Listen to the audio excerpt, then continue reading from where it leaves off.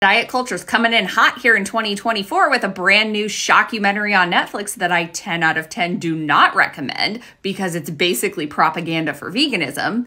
Then we've got the Washington Post with this gem that was so toxic that they had to shut down the comments section on their post after a few hours because the general public was roasting them. Let's take a peek. Their first recommendation is that your food cannot have more than 3 ingredients, which is a made-up number. And I'd like to point out that even a salad has more than 3 ingredients. This is ridiculous nonsense. They also clearly don't understand how food science works because thickeners and emulsifiers are things that make our food the right consistency and keep it from separating, and they're totally harmless. Their stance on sugar is absurd because you're not supposed to have any added sugars or sweeteners, but it would be okay to add your own sugar or honey, but not molasses. Oh, and don't even think about consuming an alternative to sugar because that's also not allowed.